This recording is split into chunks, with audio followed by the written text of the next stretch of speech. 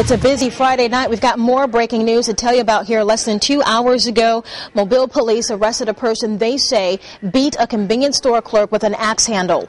18-year-old Brandon Charpentier was led out of police headquarters in handcuffs. Now, he is charged tonight with robbery and assault. Detectives picked him up this afternoon, and Theodore, they say he confessed to the crime. Police say he's the person you're going to see in this video here, the surveillance video, who beat a store clerk during a robbery. It happened early Tuesday morning at Doug's Quick Mart on Old Pascagoula Road. Now, that clerk ended up needing 10 stitches in his head. Police say they're still looking for the other person who took part in the robbery.